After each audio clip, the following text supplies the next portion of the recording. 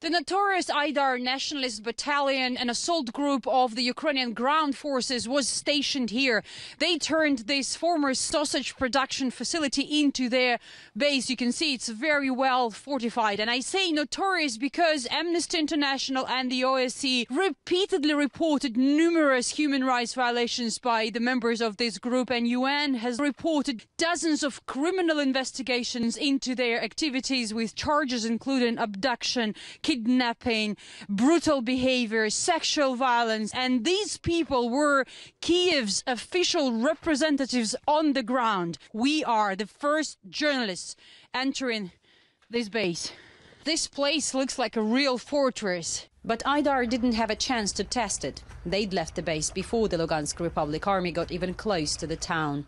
This is where Ayдар members were sleeping, and we can see it's burned here. We were told that this is what they did while leaving, not to leave behind any proof of their activity. And we cannot go any further because we were told again that it could be mined. And again, we are the first journalists working on the ground, so this area was not cleared yet. Wow, that is a very heavy door. We enter the main building on the territory. This is where sausages were manufactured before Ayдар occupied this place back in 2014. It's clear it had nothing to do with meat production. In what used to be a big smoking department for the meat to be dried and cured, there is a bale of hay and some dirty clothes in the rooms a floor below that could be seen through a metal grid in the floor. A number of local officials believe Ayдар members used it as their secret prison. Этому есть подтверждение самих украинских СМИ. Они записывали это неоднократно. Есть кадры оттуда. Мы получали свидетельства от людей, которые там находились. Одна из женщин находилась там 58 дней, другой потерпевший находился там 38 дней. Там происходили пытки, ужасы, истязания, которые тяжело представить себе вообще вот в 2022 году. Готовили их не в Украине. Вернее, готовили на территории Украины, но не украинские, скажем так, там военные были. Это были иностранные кураторы, иностранные инструктора, которые натаскивали людей на жестокость. There are many videos that appear to show Ayдар members being trained by instructors from NATO countries. And here is more data pointing at the group's possible connections with the West. This is what was found, among other things, here at the Ayдар battalion base, a very interesting piece of literature titled Tutorial for Participants of Russian-Ukrainian War. It was published in 2021. It actually says that it was republished last year, so apparently there was a previous version of this book.